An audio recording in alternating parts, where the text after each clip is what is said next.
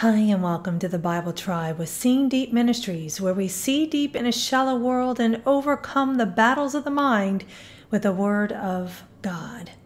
Partial obedience is not truly obedience. Sometimes I ask my children to do a chore, and I can tell when they don't want to do it.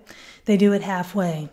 When we do things halfway, we are forgetting what others have done for us, let alone what God has done for us.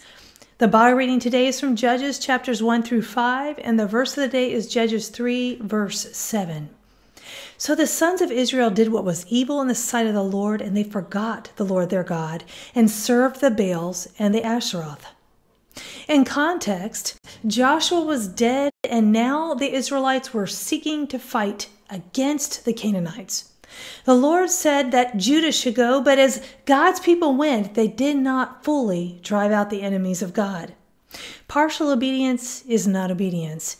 And after Joshua was gone, the people reverted back to idolatry. Judges 2 verse 16 says, "Then the Lord raised up judges who saved them from the hands of those who plundered them. Yet they did not listen to their judges, for they committed infidelity with other gods and bowed down to them.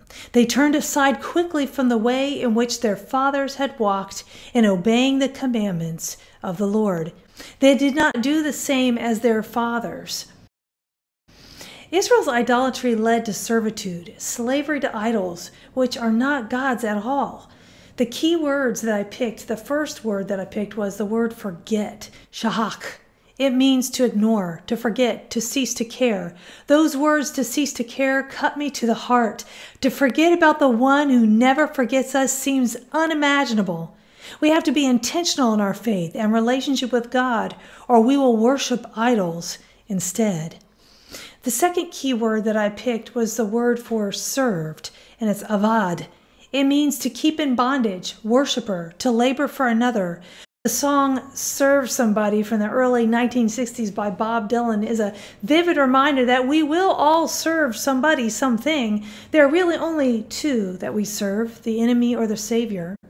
Serving self is not serving God. Serving for our own glory isn't either. And we can end up enslaved without even realizing it.